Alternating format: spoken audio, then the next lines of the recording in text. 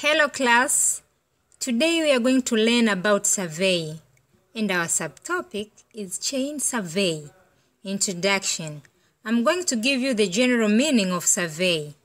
Surveying is the art and science of measuring and recording distances, angles, and heights on the Earth's surface to obtain data from which accurate plans and maps are made.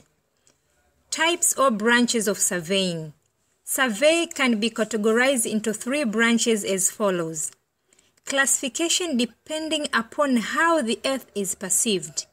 It includes plane and geodetic surveying. Classification depending upon the purpose of survey. It includes cadastral surveys, hydrographic surveys, topographical survey, engineering surveying, land surveying, etc. Classification depending upon the instrument used. Today we are going to discuss about classification of surveying according to instruments used. We have four types of surveying according to instrument used, which are chain or tape surveying, plane table surveying, prismatic surveying, and leveling. Chain or tape surveying is the method of land surveying in which linear measurements are taken into field by using a chain or a tape measure. Add the purpose of chain survey are to fill in details on a map whose larger features are being surveyed by other methods. Mapping small areas of flat or near flat ground and associate objects like road and railways. Military for security purposes.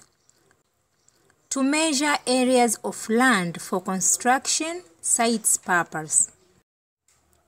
We are going to see equipment used in chain survey. Chain. It is used to measure distance on the field. Tape measure. It is used to measure distance on the field. Ranging poles. It is used to set out straight line on the field. It is painted to make easily visibility from a distance. Cross staff. It is used to measure light angles from the line of traverse. Arrows. It is used for marking temporary stations on the ground. Pegs. It is used for marking permanent positions during surveying.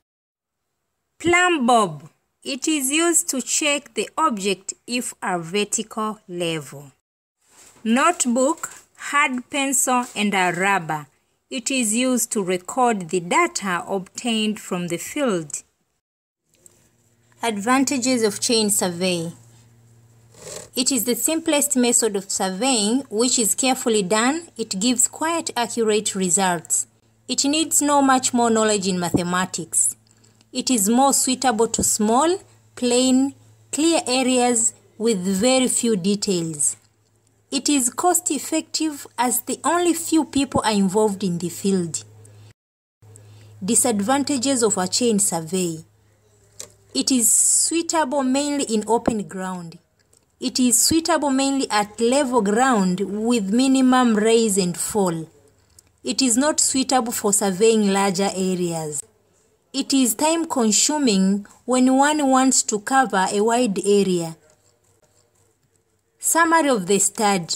From our class today, we discussed on the following parts: meaning of survey and its purpose, types of survey, types of surveying according to instruments used. We focused much on chain survey. The instrument used on chain survey, errors which can occur during conducting a chain survey, advantages and disadvantages of chain survey. Please stop and review. We didn't discuss on this part. At your own time, go and find the following questions. Classify the obstacles encountered in chain survey. Suppose you are approaching an obstacle which is a pond. How would you conduct a chain survey on it? Thanks very much for your time.